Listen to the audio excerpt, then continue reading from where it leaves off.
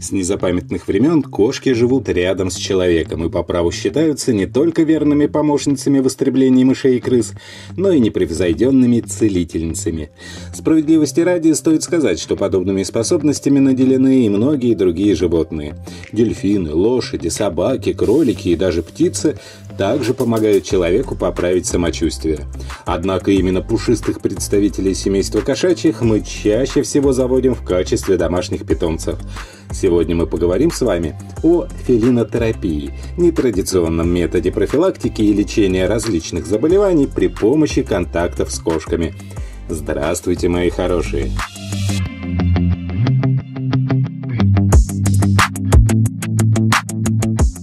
В свое время Альберт Швейцер, немецкий и французский протестантский теолог, философ, гуманист, музыкант и врач, лауреат Нобелевской премии мира, утверждал, лишь две вещи способны принести облегчение от жизненных потрясений – музыка и кошки.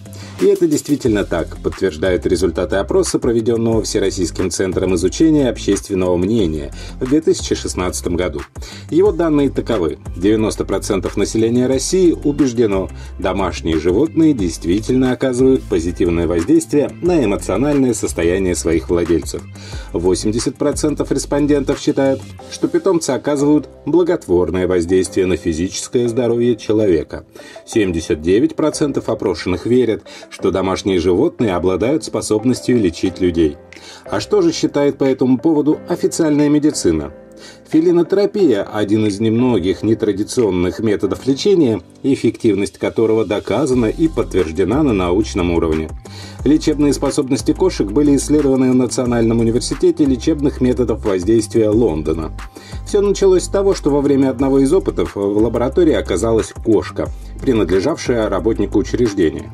Животное прошло мимо прибора, определяющего токи низкой частоты. Зафиксированные показатели поразили ученых. Было решено серьезнее изучить электромагнитное поле домашних питомцев. В ходе исследований экспериментальным путем удалось доказать, что кошки действительно способны лечить людей. Более того, эти животные могут вырабатывать магнитное поле не менее сильное, чем современная медицинская аппаратура. Нахождение рядом с кошками и тесный контакт с ними оказывают на человека положительное влияние при ряде заболеваний. Болезнях сердечной мышцы и сосудистой системы, отклонениях в функционировании почек и печени, в том числе при почечной и печеночной недостаточности, вирусных инфекционных заболеваниях, простудах, неврозах, заболеваниях психического характера, панических атаках, мании и депрессии, синдроме хронической усталости, болевом симптоме различной этиологии и локализации. Что особенно актуально в наше время, мурчание кошки способствует снижению интенсивности симптоматической картины воспаления легких, не только облегчая состояние пациента, но и способствуя его скорейшему выздоровлению. Как же кошкам удается лечить? Влияние на организм человека наши пушистые любимцы оказывают одновременно несколькими способами. Приятный для человека расслабляющий звук мурчания издается животными с частотой, лежащей в диапазоне от 16 до 44 Гц. Именно этот звуковой диапазон является наиболее приятным и полезным человеку. Его воздействие на организм активизирует иммунитет, повышает защитные функции, что способствует более легкому и быстрому течению вирусных и инфекционных заболеваний, стимулирует регенеративные процессы, улучшая срастание костей после переломов и трещин, повышает скорость восстановления хрящевой ткани, ускоряет заживление ран. Если по каким-либо причинам у человека нет возможности прямого общения с животным, например, при наличии аллергии на шерсть, сеансы фелинотерапии проводят посредством прослушивания записи мурчания кошки. Температура тела животного выше, чем у человека, и лежит в пределах от 38 до 39 градусов по Цельсию.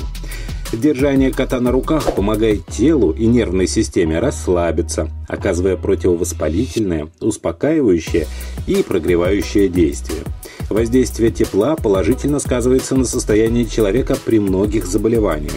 Лежа на больном месте, животное создает согревающий эффект, а незначительная разница температур не провоцирует стимуляцию воспалительных процессов и размножение патогенных организмов. Такие прогревания облегчают состояние при обострении радикулита или остеохондрозе. Микротоки, которые возникают при трении волосинок кошачьей шерсти. Исследования показали их эффективность при лечении суставных заболеваний, артритов, бурситов, артроза. Когда человек гладит кота, эффект от подобного действия приравнивается к эффекту от физиотерапевтических процедур. Токи низкой частоты возникают от трения волосков шерстного покрова друг об друга. При контакте с шерстью создается статическое электричество. Образующиеся токи воздействуют на нервные окончания, которых на ладонях очень много. Нервные импульсы идут дальше в головной мозг, тонизируя его. Поэтому поглаживание животных оказывает положительное влияние на состояние нервной системы. К слову, подобный эффект оказывают и кошачьи коготки, воздействие которых на кожу сродни иглоукалыванию. Поглаживание шерстки пушистика в течение 10 минут дает следующие результаты. Нормализуется сердечная деятельность, давление, выравнивается пульс. Тем самым снижается риск развития сердечных приступов. Улучшается настроение. Поглаживание кошки в течение нескольких минут приравнивается по эффекту к полноценному сеансу медитации. Согласно многочисленным исследованиям, люди, которые держат кошек в качестве домашних питомцев, реже болеют простудными заболеваниями, имеют более стабильное эмоциональное и психическое состояние. Уют, умиротворение, исходящее от дремлющего рядом зверька, расслабляет. Игры с ним, возня, забавные проделки любимца снимают стресс, переключают мысли, дарят позитивный настрой.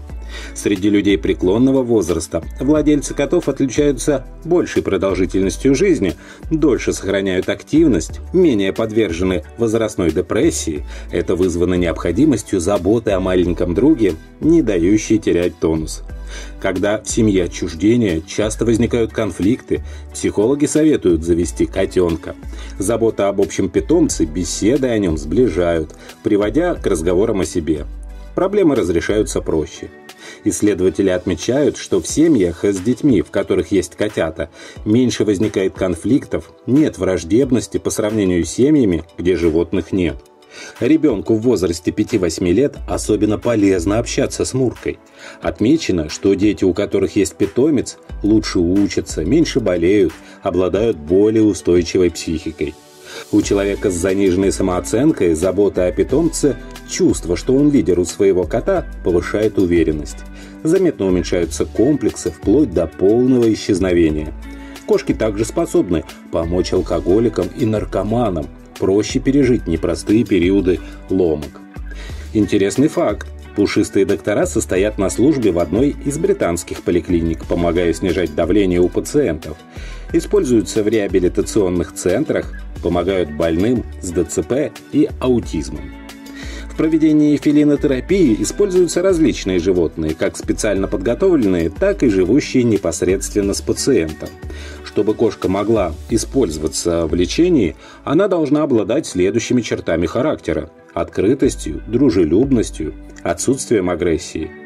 Кошка должна быть взрослой и физически хорошо развитой. Самое важное правило для получения положительного результата от фелинотерапии – это любовь и уважение к животному. Коты и кошки очень остро чувствуют настроение человека и его отношение к себе. Нельзя подходить к кошке, если она вызывает ужас или панику. Животное это почувствует и начнет вести себя по отношению к человеку крайне агрессивно. Общение должно проходить на позитивном настрое. Заставить кошку лечить кого бы то ни было насильно просто невозможно. Она сделает это сама по мере сил, желания и собственных возможностей. Только те кошки, которые живут в ласке и заботе, с готовностью откликнутся и помогут хозяину. Длительность сеанса также определяет кот. Задача пациента – настроить себя на спокойствие и умиротворение и пребывать в таком состоянии на протяжении всей процедуры. В среднем для лечения сеанс должен длиться от 10 минут до 1,5 часов ежедневно и 2 раза в неделю для профилактики. Но главный успех положительного воздействия кошки на человека все же заключается в том, какие взаимоотношения установились между хозяином и питомцем. Как гладить кота в лечебных целях? Считается, что раздражение рецепторов левой и правой руки оказывает разные действия на организм человека. Поглаживание левой рукой – эффект релакса, снижается тревожность, возбудительность, напряженность, нормализуется засыпание и сон, понижается артериальное давление. Правая рука. Устраняется сонливость, вялость, головная боль, увеличивается работоспособность, активность, повышается артериальное давление, человек становится жизнерадостней, активнее, активизируются обменные процессы. От природы целительскими способностями обладает каждая кошка. При этом представители каждой породы имеют наиболее выраженные таланты в лечении определенных заболеваний. Чем длиннее у кошечки шерсть, тем наиболее эффективно она поможет справиться с проблемами нервной системы и психиатрическими заболеваниями. Персидские, бирманские и шиншиллы – это самые настоящие антистрессовые коты. И действительно, один только уход за шерстью питомца и регулярное его расчесывание способно надолго отвлечь владельца животного от плохих мыслей и бытовых проблем. Сиамские кошки, по мнению приверженцев фелинотерапии, способны благотворно влиять на домашний микроклимат. Однако данное утверждение пока не доказано научно. Считается, что наличие такого животного в доме сравнимо с использованием кварцевой лампы, а это значит, что его хозяева реже будут болеть простудными и прочими вирусными заболеваниями. Лучший друг для человека, страдающего болезнями сердца и сосудов – кошка со средней шерстью.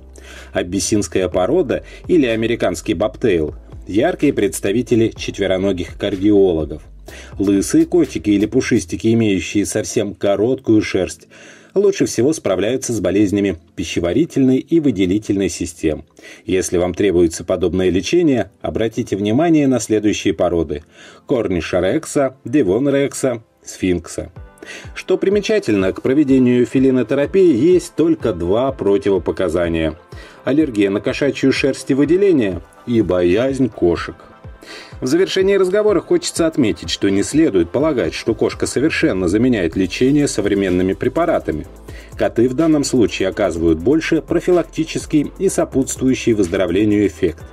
Фелинотерапия не избавит от серьезных недугов в запущенной стадии, например, онкологии, язвы желудка, почечной недостаточности, а вот для поддержания здоровья, предотвращения нервных и соматических недугов подходят превосходно. А на сегодня это все. Не болейте, ставьте пальчики вверх, подписывайтесь на канал «Доктор по соседству» и, конечно, не забывайте заходить в наши паблики в социальных сетях ВКонтакте и Одноклассники, где каждый день выходит масса полезной и интересной информации из мира здоровья и медицины. Здоровья вам!